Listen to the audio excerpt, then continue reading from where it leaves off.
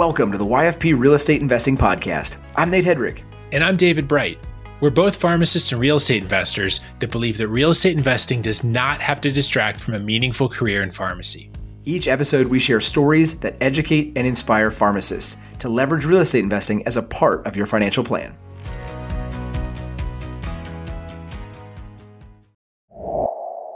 Hey, David, how's it going? Hey, good, thanks. How you doing, man? Good. It's vacation season, also known as summer for us. And it's just been, it's been a good time. It's the home buying has been a little crazy, but the vacation part has been good. Yeah, the market has been a little odd. I know before we hit record, you and I were both venting to each other that, it has just been an odd market, like at least in my world. And you have better stats because you're an actual realtor, right? Like you know the stats better than I do. But from where I'm sitting, there's just not a lot of houses on the market. And when they hit, they are moving so quickly, even if they need a lot of work.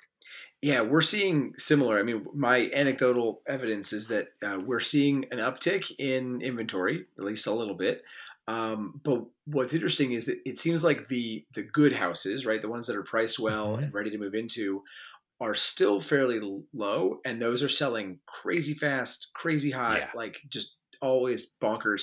But we are getting more of these like outlier homes where maybe it's needs a lot of extra work, or it's priced really poorly, and it's just kind of somebody asking for the top dollar. So we're seeing a little more inventory, but it's not always good inventory, which is kind of a bummer. Yeah. We're exactly what I'm seeing. There's houses out there that I've reviewed several times. I'm like, is there something I could do there? And there just isn't. It's just priced like wild, or something's terribly wrong with it. Or then we offered 20% over ask the other day, all cash, waived inspections. And this was a hoarder house. And we said, leave behind anything you want. Just lock the door on your way out. We'll take care of it. That didn't even get it. 20% over ask, all cash. We couldn't get that house. So I couldn't believe how competitive it's getting, even for some like a hoarder house that needed a lot of work. Yeah. I think I'm surprised, but I also am not surprised, because those houses that are like that are just, they're cutthroat. Like when they're priced right, it's hard. Yeah. Yeah. I know that the pricing is something we probably should dive into deep one episode of how much strategy goes into pricing, because I do see people that will list a house just a little bit below maybe where they think it'll sell. It'll attract a ton of traffic in a bidding war. And if they're just a little bit too high, or sometimes even a lot too high, it won't get any traffic. Nobody looks at it, nothing at all, when they're trying to squeeze top dollar. Yeah, I mean, again, not to go off on a tangent, because I think it's a super interesting subject, but I was just talking to this. I've got a client that's listing a house here on Friday, and we were just talking this morning about that. And I said, look, here's where I think market value is. Now, here are our strategies for how to price that. And what I find is that if I can choose a strategy that makes sense for their situation. For example, they want to sell this quickly because they're buying another home and they're already under contract. So our strategy is to list it slightly under market value and try to get those offers to come in quickly. Yeah. I've got some sellers who are like, I want as many dollars as you can get for this. I don't care if it sits for 3 months, like keep it high and wait for the perfect person to come around. And sometimes that works, and sometimes you get more dollars, but sometimes that doesn't. And so you really have to go into it with an idea of what's market value and then what's our strategy, because it can get complicated for sure. Definitely. Now, we've said often that we're here for education and inspiration. So I do want to bring us back to not just venting and whining about the market, right? That seems fair. Because in fairness, you were just saying that you've closed a lot of transactions this year, already in the first half of 2024 as a realtor. We've been fortunate being able to buy several houses so far this year. We're on track with where we want to be. So things are still getting done. It's just taking some extra work, some extra strategy, some extra just intentionality in the purchase process to make that happen. Yeah, actually, I've been lucky. Even here in early June, we've done 5 transactions for buyers, and then several more for sellers, and I've got a few more in the pipeline that are still cooking. So yeah, we've been busy with that, but they're not all deals, right? Like a lot of these are good move-in ready properties. I've got buyers that are buying properties that they themselves are living in, but they're not all great real estate investing deals, if that makes sense. Right, right. Because owner occupants are looking for something a little different than investors typically are, right? As investors, we're looking for something that's hopefully like right at market value, maybe even a little bit discounted.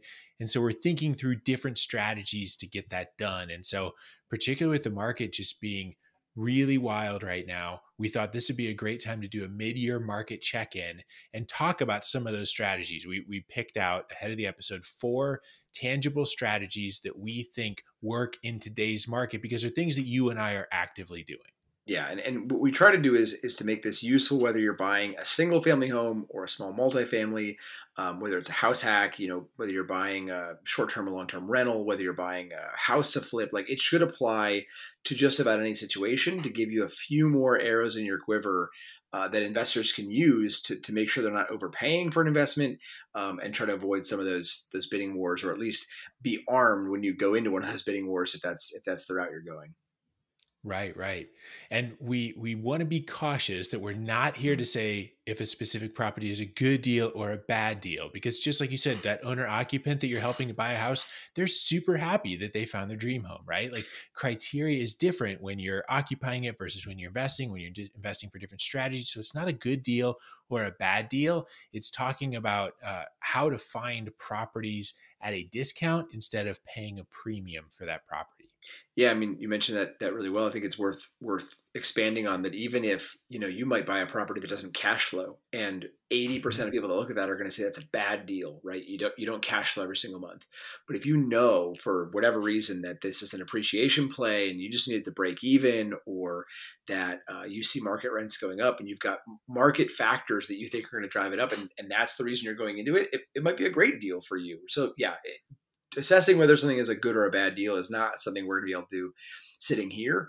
But what we can do is kind of go and give you a snapshot of just some of those strategies, and give you an idea of ways to attack the market that you might not have otherwise have thought of. So I'll hit them really quickly. We'll dive into each one of these, but just so you have kind of that 10,000-foot view of where we're going, we're going to talk about looking for properties that might be tenanted, or especially those that are tenanted with problem tenants. We'll look at paying for houses that are higher days on market and what that means. Mhm. We'll look at properties that are back on market after failed inspections. It's actually how I bought my first investment property, was a back on market home. And then we'll look at properties with hidden potential and what that means. And that's something we've talked about a little bit in the past, but we'll kind of reiterate some of those tricks here as well.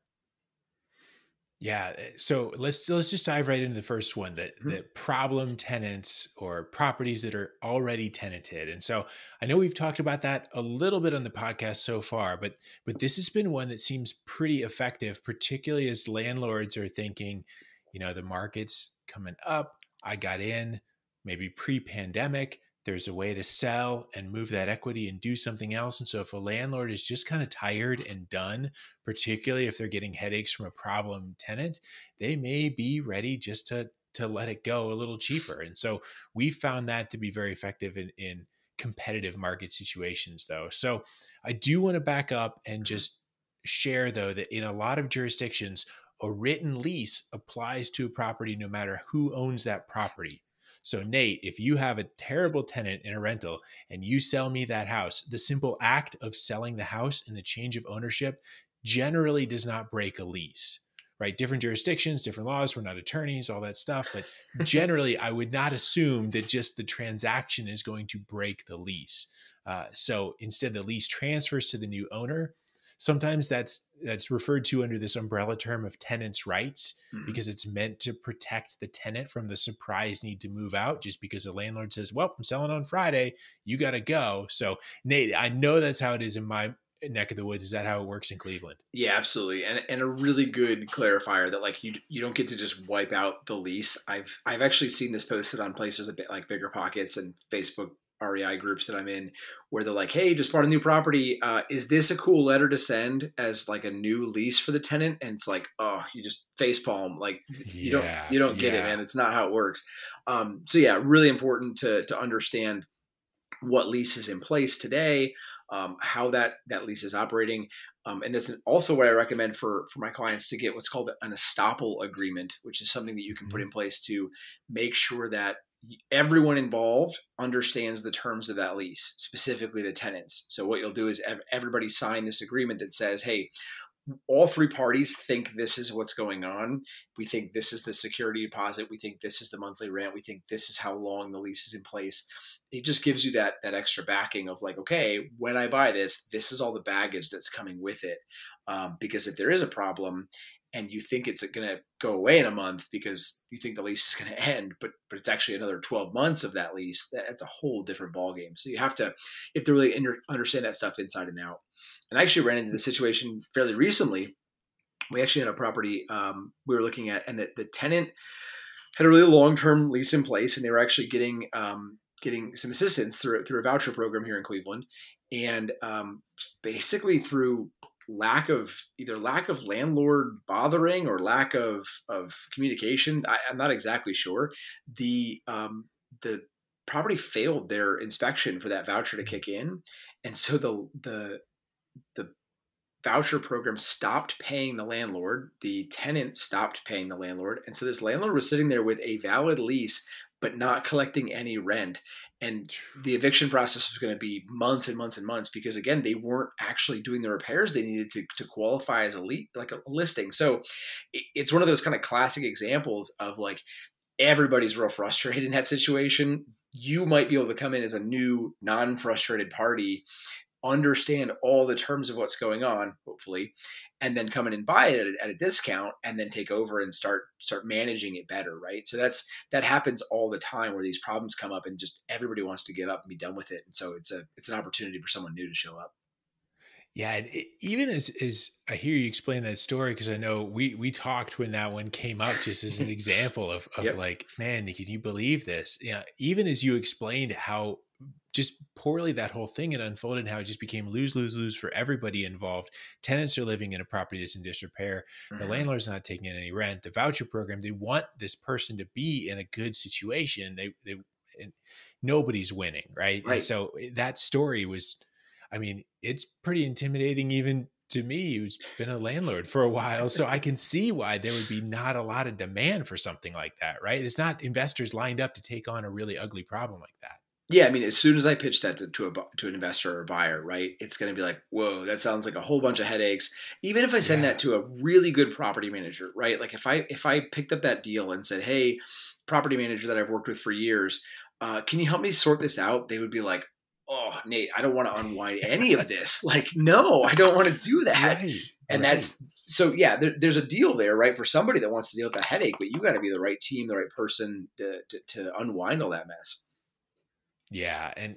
But that is then, if you're willing to roll up your sleeves and do that work of Hmm. fixing the management issue, then you may be able to get that property at a discount, because that landlord may just be so frustrated and so ready to walk away, particularly like we've said, when real estate values have gone up so much, that landlord probably has a decent amount of equity, Hmm. and they may just be willing to let it go for below market price just to be done with it, because they probably have enough equity to do that. Yeah, you're totally um, right. there was one example of a property with a non-paying tenant in place in my area, and I'm sure this scared off a lot of investors, because who wants to buy a property with a non-paying tenant, and where you know that immediately after purchase you have to go to court and you have to start the eviction procedure, and that doesn't sound like a lot of fun. And that's kind of how it was shared with us right away. But when we started looking into the property a little more, we did the showing, we learned that the tenant wasn't paying because there wasn't heat at the house. And remember, I'm in Michigan. Like, you need heat in a house in Michigan in the winter, right? So, we saw an opportunity here with being able to rectify the situation a little bit. So when we bought the house, we fixed the furnace like immediately, and the tenant was thrilled. And it was wild, because it was like a $200 repair or something. Like, it wasn't Man. even this huge thing, but the tenant started paying right away. So sometimes it is a really ugly situation. There's kind of gradients of ugly. And we were willing to jump into something that wasn't quite what you were describing, but it was like, the furnace is out. Let's get the tenant some heat. Let's make this a better situation for everybody. And then maybe we can get some goodwill, and we can get this working again. Yeah, it's a good reminder that like there are some bad landlords out there, and sometimes the bad situation that they're selling is their fault. Like it's just their fault. And if you can come in and have a level head and be a decent human being, like you might be able to find a good deal and help everybody involved. So it's a great reminder, David. I'm glad you shared that story. It sometimes it's just the reset button of new people. Like it could Yeah, have just gotten like so ugly between everybody involved that like, true. okay, new person, let's try this again. Yeah. Yeah. So you have me thinking as you're talking. You obviously we're talking about how this works for like a long term rental, but you do also a fair bit of flips. We've done some flips together in the past. Like, would this sort of strategy work for flips? Do you think? So kind of, I would say it depends on what you mean by house flipping. Okay. Cause you know, a lot of people think of like more of the true IRS definition of a house flip where you buy it with the intention to immediately fix it up and sell it. And so if your intention is to do that, well, that's not going to work because there's probably a lease in place and there's Hmm. probably time left on that lease and that tenant's going to stay there for a while. Um, but if your goal is to buy the property at a lower price and then just as time happens, like very few tenants will stay in a property for dozens of years, right? Like oftentimes someone will move out in 2 or 3 or 4 years. And so at that point at which the tenant moves out, if you were able to get that property at a pretty serious discount originally, and then they move out, you could fix it up and sell it at that point. And so you get the selling for a gain piece of a flip, but not necessarily the timeline of a flip. That makes sense. Yeah. And typically we call that like a tired landlord scenario, right? Yeah, yeah. And I think we've probably both slipped and said that term a few times, right? Like, or I know at least I have. Like the tired landlord scenario is just this classic situation where someone's had a house for a while. They may not have raised rents in a long time. Now they have a house with a long term lease in place. Nobody's interested in buying a house with this super low lease that's got a lot of time left on that lease. And so there may just be really limited demand and the price may be therefore pretty low also. So we bought a house like that earlier this year where the rent is about 60% of what it should be, like pretty seriously discounted on a pretty long term lease. And so we got the property at what I would say is somewhere around the neighborhood of 20% under market value in that case because the tenant was living there. An owner occupant can't really jump in and buy it because they would want to move into it. And someone with a long lease, that can't happen. And not a lot of investors want something that's cash flow neutral. And, kind of like right before we hit record, I sent you a house like, am I crazy? I want to buy this house that doesn't cash flow. Like, am I crazy? But sometimes that's a way to get a property at a discount to deal with limited cash flow or no cash flow for a season. Is there any, thinking about this, is there any good ways to find a property like that? Because I can't just search Zillow for like bad Yeah. houses with bad like there's no like Right. I can't Tinder profile Yeah. that, right? Like how do I find these houses? Yeah, nobody types like tired landlord into their Right. MLS description, right? Right. That's what I'm There's saying. no keywords for this. Yeah. Yeah. Uh, so what I do, and then tell me if you have other strategies when you look for stuff like this. I like to look for houses where there are no interior photos at all, Mm-hmm. or photos where the interior photos of the property are where someone has not even remotely cleaned up for the MLS photos. Like there's dirty dishes in the sink, the bed's not made, there's toys all across the floor. It looks like probably all of our houses do at some point, but nobody takes MLS pictures Mm-hmm. like that unless it's a tenanted situation and there's just not a lot of care to make sure that it's going to sell for top dollar, right? And so in those kind of situations, photos like that are probably going to turn off a lot of buyers. And then I get intrigued that may be some kind of where the landlord and the tenant don't have a great working relationship, where the landlord asks the tenant, could you clean up for the photos? And then that's what it looks like.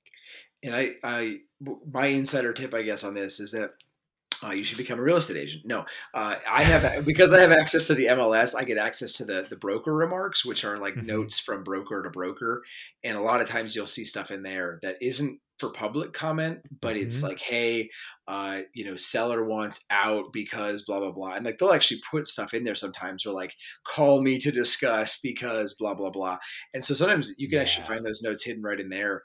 And so asking your agent to look for those or being an agent yourself is kind of a good trick to tap into some of those. Yeah, and on the I'm not a licensed realtor side of things, like that I will routinely text my realtor and say like, "Hey, can you get the scoop on what's going on with this property?" Hmm. To see about like a little bit of detective work, cuz even if there's not a lot of great notes on the agent side in the MLS, when a realtor picks up a phone and calls another realtor and says like, "Look, before I waste anyone's time, just tell me what's going on." Yeah. My understanding is a lot of realtors will kind of tip their hand a little bit, cuz again, nobody wants to waste their time. They want to find a buyer. They don't want to just get showings to Yep. happen. Has this ever? I mean, again, I know we've done this a couple of times, you and I, you more than myself. But any like bad stories stick out of when this like doesn't work out? Because like I get how it could work out, but obviously there's a problem to begin with. So like, give me a bad example of how this can go.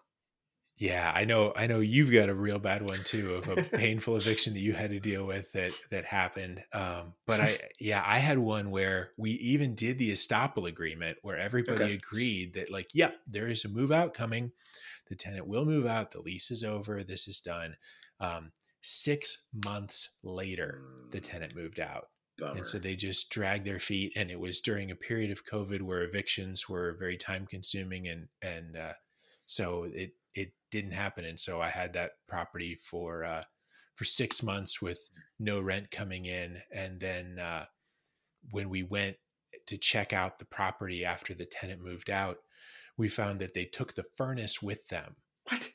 which was new to me. I had like, yeah, the tenant took the furnace. So Okay. fortunately, like we were going to replace the furnace anyway. It didn't end up being a terrible thing for us. Like we had planned on that, but like it was just one of these like, did that actually happen? Man. So yeah, there can be some, you know, fortunately that's not the every time, right? But you do need to be prepared that if it is a problem scenario where there's a problem landlord tenant relationship there, like you do need to understand that things can go wrong and you should have some emergency fund ready to go. Yeah, and that's a really good point. Like I'm always amazed at people that are like, "Oh, buy real estate with low or no money down." It's like, well, what if all these problems come up, like your tenant steals your furnace? Uh, you Yeah. don't get to get away with that with low and no money down. I like the idea again as a risk averse, boring pharmacist. I like Hmm. the idea of having that safety net of, if all of this breaks bad, I've got 6 months of expenses saved up for just this house Yep. that I can take care of it because otherwise like what's the alternative? Do I start just paying out of my HELOC to take care of this investment property? Like you have to have a better plan than that. And I think approaching this any other way is just setting yourselves up for a big mistake. Yeah, yeah. And we've had like I don't mean to make that sound like the normal story, right? Like that's a pretty odd story, right? We've had several that have gone much better than that, where we've bought the property and the tenants have continued to pay for a long time, and then they eventually move out, and then we fix it up between tenants, and the next person moves in and it's fine. So like there are a lot of times when it's fine. Mhm. There are definitely times when it's not fine though, and that's part of real estate investing. Yeah. Well, and hey, if a $5,000 furnace, if you bought the house for $35,000 under market value, like you just made 30 grand, right? So you have to put it in some perspective, I guess. But it sounds all bad, but it doesn't always have to be. Exactly, and that's part of the buffer of buying a property at such a low price relative to market value. Hmm. You can absorb some of those things that could go wrong. So, Yeah, makes yeah, sense. yeah. So then let's shift gears to the second strategy, Mhm. high days on market. And so with your realtor hat on, this days on market or DOM is like a realtor term, right? So can you walk us through what that means? Yeah, I mean, in its simplest form, it's just how many days has it been available to the public to purchase. So if I listed it on June 1st, every day that it's on the market is one more DOM, and it adds up over time. And typically, what realtors will tell you is that the first 2 to 3 weeks are the most important time periods. That first 21 days on market are sort of the time where it's getting its most exposure, it's most interesting, and it's new and fresh, and everybody's looking at it. After that, as you start to drag on, and different markets will have different Mhm. thresholds, but as drags on and those days on market tends to become more numerous, the house becomes kind of it just sits there, right, and it's less likely to be purchased. Yeah, I know with even before any kind of real estate investing, I know if a house had a for sale sign in front of it for months and months and months, you start to wonder like, what's wrong with that house? Why is Hmm. nobody buying that house? And so is that kind of the concept then behind the definition of, as it sits there longer and longer, the days on market goes higher and higher, there's probably something wrong with it? I think so. I think that's part of it, right? I've definitely heard that sentiment from buyers before.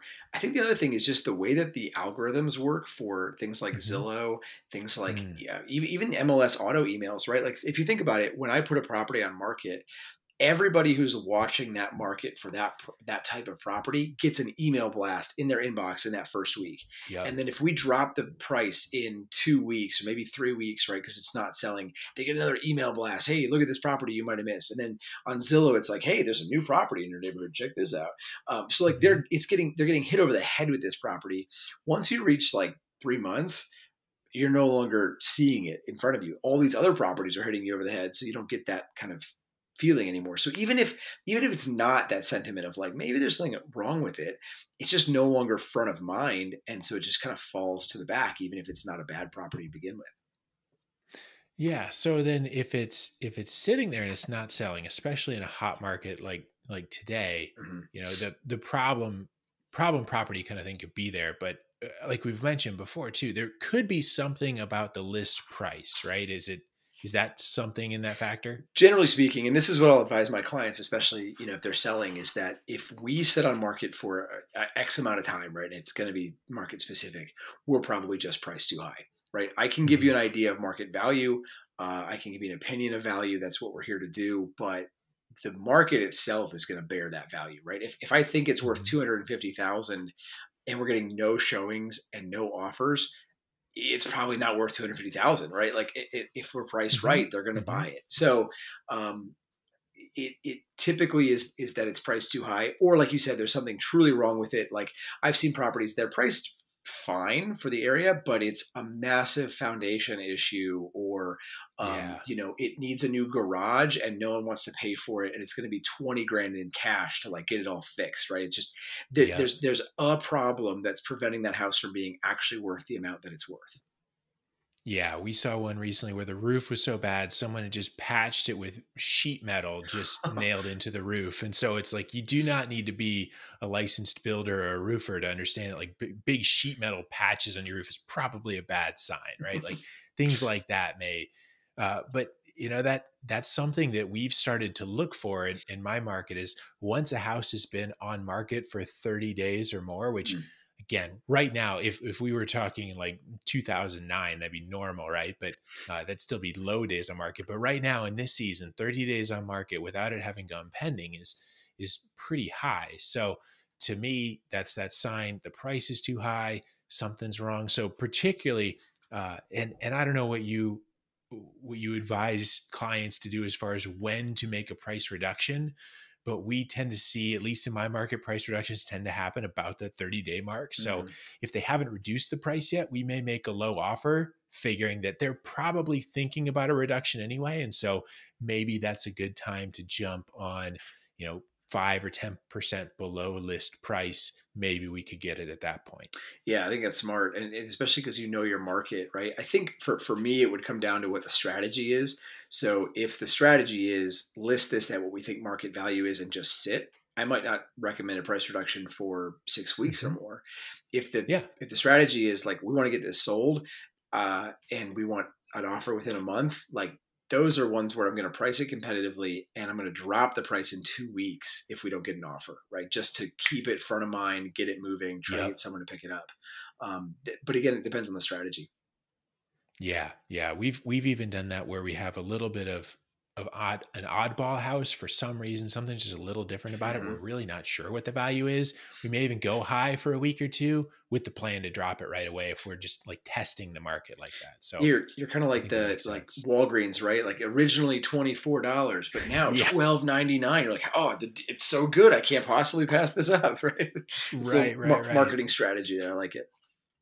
Yep, yep. And it kind of reminds me of the third strategy we're going to talk about too, and that's looking at properties that are back on market, specifically those that are back on market after like a failed inspection or for some reason going under contract and then back out of contract. And I think you were telling me recently, like before we hit record, that this worked out for you recently. You were able to succeed with this. Yeah, we did get one just a few weeks ago like this, where it came back on the market, and it came back on the market after, a week or so. So Mhm. to me, that fit the timeline of someone got a home inspection and someone kind of got scared. But I know we often say like fails a home inspection, but it's not really a pass fail sort of thing, like a course or an exam, right? Like it's not like an inspection isn't really good or bad. It's just, can you explain that a little more from a realtor standpoint of what you've seen in buyers? Yeah. So the way I explain it, like when I'm working with a buyer, the decision point, the scary part is Hmm. when you waive inspections, right? So when I put an Hmm. offer on a property and I put a 7-day inspection window on it, I'm basically saying I want to buy this property, but I want to think about it for 7 days, right? And my thinking Yeah. about it is getting an inspection and really kind of mulling it over and so on. And so, anywhere in that 7 days, I can cite the inspection as my reason for walking away and get my earnest money back. And it's really kind of a no harm, no foul situation. I might pay a little bit in terms of an inspection fee or whatever, but that decision point, once I waive those inspection contingencies, I'm pretty locked into purchasing that property. And so what we often see is that people who get to that point, they may have been enough to get over the hump of putting in an offer, but they may not be at the point where they're ready to buy that home. And it could be something truly was found on inspection and it's problematic and they don't want to deal with it. Or it could just be that like once they got into it, they realized this wasn't their house and they're no longer in love with it. And so that happens all the time. Yeah. And that's I think we should probably mention that that's an Ohio thing. I know Michigan's pretty similar. Mhm. Some states, that inspection contingency works a little differently. So another reason to work with a realtor that knows your local jurisdiction rules on these kind of things. But absolutely. And it doesn't have to be state specific. It can be MLS specific. I'm really Mm, glad you clarified that because I think I put my realtor hat on and I'm like stuck in Cleveland, Ohio, right? But yeah. I've worked with buyers all over the country through the concierge service, and we had one where the MLS put in a rule. So their local board of realtors put in a rule that if you try to walk away for an inspection, you have to give, well, how did it work? You had to give some sort of, you had to give the report. Like either you have to give the report or give the exact things you want fixed as like a bulleted list. And the seller gets 3 days to basically respond to that. And we had a buyer that basically wanted out, did that, Hmm. gave them a list of like 40 something items of stuff. They're like, well, no one's going to say yes to this. They gave Yeah. them the full list because they wanted out. And the seller said, yep, I'll take care of all those. And they're like, oh shoot, now what do I do? Like I'm kind of Yeah. stuck. Like unless I burn my earnest money, I'm Yeah. really stuck. So Hmm. you got to watch. You're totally right. You have to watch what your local ordinances are. Ask your agent, like, hey, if I put this offer in, what exactly does that mean? How do I walk and how do I get stuck? Because those are really good questions to ask before you are in that position. Yeah, and there's probably something there too about your risk aptitude as Mm, a buyer, because I know like you mentioned, when we flip houses, we'll run into things where like we had a house we sold recently where the roof was about 10 years old, and if it has a 20-year life expectancy and is 10 years old, to me, that doesn't rise to the list of like, we need to fix this. Like it's got another 10 years left on it. But a buyer did a home inspection. The home inspector said, you're going to need a roof in the next 10 years. And they said, okay, we're calling that a fail and we're walking away. mm, And I was really surprised by that. yeah. We fortunately had another buyer come along that they also did a home inspection and they bought the house. Like that didn't fail for them. So just because a house fails an inspection and somebody backs out leveraging that inspection contingency, it doesn't necessarily mean there's something uh, bad for every buyer, maybe just bad for that buyer. Yeah, it's funny. I'm dealing with that actually right now with a client. We had a radon inspection done, and the level came back below the EPA requirement or the EPA risk Hmm. level of 4, but above the World Health Organization limit of 2. And so there's some gray area there. Like there's no safe radon levels. Like when do you mitigate? Like it's only a Hmm. $1,500 fix, maybe Hmm. $1,000 fix, but if the seller's like, well, I wouldn't mitigate that, and the buyer's like, well, I don't want to live in that house with that level of radon, like, ugh, okay, that becomes a point of discussion. And so, yeah, it can be something as small as that actually puts the buyer off. And I like what you mentioned about the report too, because for some of these things, it is really very objective like that. Mhm. If it's reading 3.1, Mhm. then if you disclose that, then someone may not even have to do that inspection again. They could just say like, oh, okay, well, I'm fine with that. Or Right. you know what? I'm not fine with that. I'm not going to write an offer. And so it can clarify that kind of thing. But we did that for the property that we were talking about earlier, where it fell out of contract and went back on the market due to failed inspections. We reached out and said, hey, what's going on? Why did it fail? Mhm. And the agent on that end, and I don't know if this is all that normal or not, but they just sent the full inspection report. Ooh, And they just crazy. said, here's like all 60 pages of the PDF. Read it. If you like it, you can walk it. If you don't like it, we don't need to bother each other further. It was really kind of win-win in that standpoint. So we were able to do that, put some numbers together and write an offer where the offer took into account some of these things that were hidden and that we would need to take care of. Yeah, I'm doing that on a listing I've got coming up right now where we're getting a pre-inspection done with Hmm. the basically the sellers want to move this property quickly. And so the hope is, hey, we can throw that report at anybody that wants it and be like, look, this is everything. Like, give us your offers knowing this is what's going on because we don't want to monkey around. Like, we want to get this under contract and we want to move forward. So yeah, you can do it lots of different ways for sure. Yeah, and sometimes on the investor side, that can look like a way to get a house at a lower price Mhm. because you're walking through that inspection piece and you're recognizing, these are the things that need done, and it just creates a very objective conversation of like, I recognize that you didn't know that the furnace was bad, but when they put the CO analyzer up to the furnace, it's got a cracked heat exchanger, like it needs Mhm. replaced, and I know you may not have known about this, but this also needs replaced. And so as we do that, we can say, well, and this is why our offer is going to be this much less than the list price. Um, but I think we can do this if that works for you. Yeah, and obviously, don't want this to come off as like you're taking advantage of a bad situation. It's not what you're doing. You're not trying to just leverage, well, hey, this thing is broken, like see you later, or Right. I want a bunch of money back. From a seller's Hmm. perspective, like they're just trying to sell the house. In most cases, Right. sellers are done with the property. They're not trying to fix a bunch of stuff on the way out the door. And so it's just, it's a piece of the puzzle. You have to put it all together and try to take everyone's best interest into account when you're looking at these things. Yeah, kind of like the tired landlord scenario, right? Mhm. Like if that landlord is just ready to be done and Yeah. they don't want any more headaches, they could walk away from closing when you bought it at like a low price, right? Mhm. The seller may walk away from closing like dancing how happy they are Exactly. because they have sold the house, right? So just because it's a bad situation for one person doesn't mean it's a bad situation for the next, and that's where the real estate transaction can make that work. Yeah. All right. We promised a fourth strategy, so let's finish on that. The hidden potential could take on a lot of meanings. And one meaning that you and I discussed, or what we talked about in part of the recent episode about use conversions. So, where you can find a property, maybe add a bedroom as an example. We talked about that on episode 120, so we won't repeat ourselves there. But David, what other hidden potential options or what other hidden potential things have you seen? Yeah, I think one that we haven't talked about, because I like the adding a bedroom things that we talked about back on episode 120. If you're looking for some creative strategies there, that's one place to go. But one thing we haven't talked about would be ambiguity or Mhm. errors in a listing. Mhm. Like one thing I often see is like when a house is listed at 1,000 square feet on the nose. Like I don't know any house that's like perfectly exactly 1,000 square feet, right? So then you start thinking, and I may see something then like square footage is estimated buyer to verify. And then it's like, well, the listing agent for whatever reason didn't have the data, they didn't have the time, they didn't have the something, and so they just put it out there and said check it out. And in my market, it's pretty easy to go pull the tax history, and generally in the tax history, there's a sketch online where the county assessor has identified exactly how many square feet that is.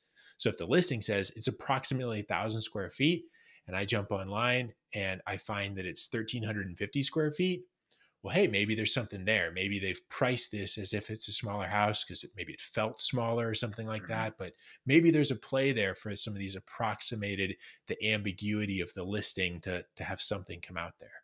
Yeah, and I've seen cases where, like you said, that bad data, that garbage data, even if it's input in the MLS, can have a pretty impactful results, because what most people are doing is they're grabbing automatic emails from their agent that are generated Hmm. using the data sets that you're asking to put in. So if I've got a buyer who's looking for a 4-bedroom house that is over 2,000 square feet, under $400,000, like that's a very specific subset of data we're putting in. Well, if you list a property and you don't put any bedrooms in just because you missed it, or because it's like, well, Right. it's 3, but it's fine. Like someone will figure it out.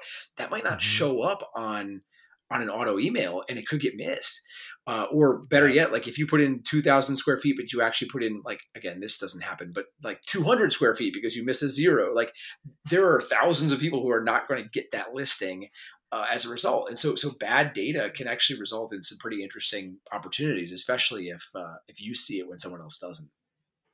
Yeah, and I've seen errors in bedroom count, just like you've said.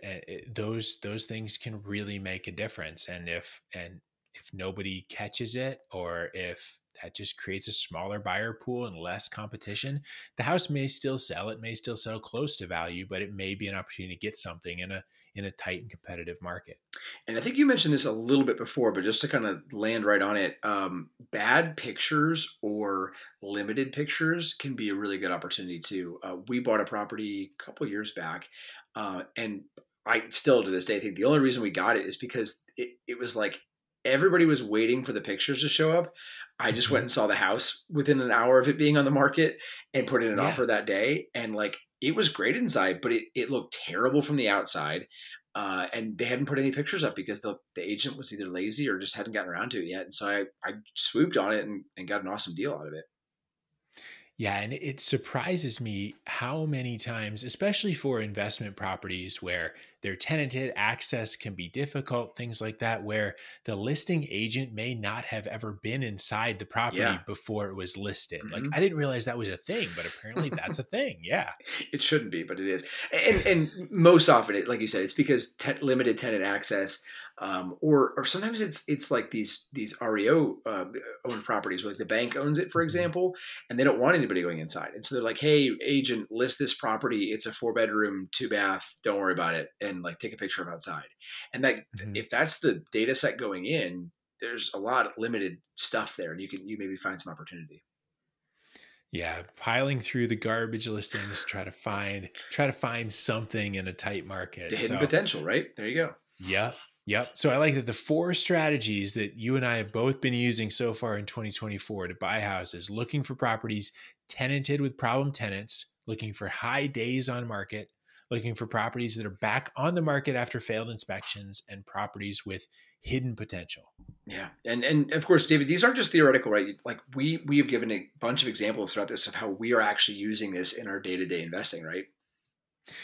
Yeah, yeah. And one thing we should probably clarify before we stop recording today is that you can combine the strategies, For sure. right? Like we were able to purchase a property earlier this year that had both problem tenants and high days on market. Mhm. And I don't know, maybe it was high days on market because of the problem tenants, right? It created a difficult situation, but we came in with a pretty low offer and weren't sure if we were going to get it or not, but that ended up working. Similarly, we had a high days on market and a back on market where it took a while to get that first offer. The first offer didn't result in them closing, and they were excited to get rid of it. Yeah, yeah, and I think what I really like, again, realtor hat for a second, is that you're not just blindly lowballing all these, right? You're going in with a rhyme and a reason. It's a lot less work for us because you're not just like taking $100,000 off every list price and hoping for some miracle. There's a strategy behind it, right? There's an intentionality behind it. So I think that's good for your realtor partners, and it's just good for your success rate too. Yeah, I've heard of people that ask realtors like, "Hey, can you write like 20 offers today and just like go 20% below whatever the listing price was and just see if anyone will take it?" Like that sounds I mean, I get it. Like it could be a volume game, but like does that work? I mean, like, I get maybe, right? It must, or else nobody would do it. Yeah. But man, Yeah. I can't be that agent for you. I'm sorry. I just Yeah. can't. It's not going to work. So No, I get it. I like the, I think we're all wired with like strategy and like pharmacology, understanding the why of how the drug works, right? We want to understand like why this might work. And so this gives hopefully some plausible reasons why some of these strategies might work. So it's tough market, a lot of competition, but hopefully this gives some hope and some encouragement to write some offers this summer and see if you can land an investment property. yeah, get out there, find something that nobody else sees. And if you successfully pull that off, let us know about it. Head on over to the Facebook group, the YFP REI Facebook group, or hit up David and I on any of the social media platforms. We'd love to hear from you guys, learn about what you guys are up to in the REI world, because it's a crazy market right now. And so hearing from you guys keeps it fun. All right, enjoy the rest of your week, and thanks for joining us. Thanks for listening to the YFP Real Estate Investing Podcast. If you like what you heard in today's show, please leave us a review and subscribe to the show so you never miss an episode. If you have a question, know someone that would make a good guest, or want to connect with us, head on over to yfprealestate.com and join the growing YFP Real Estate Investing Facebook group.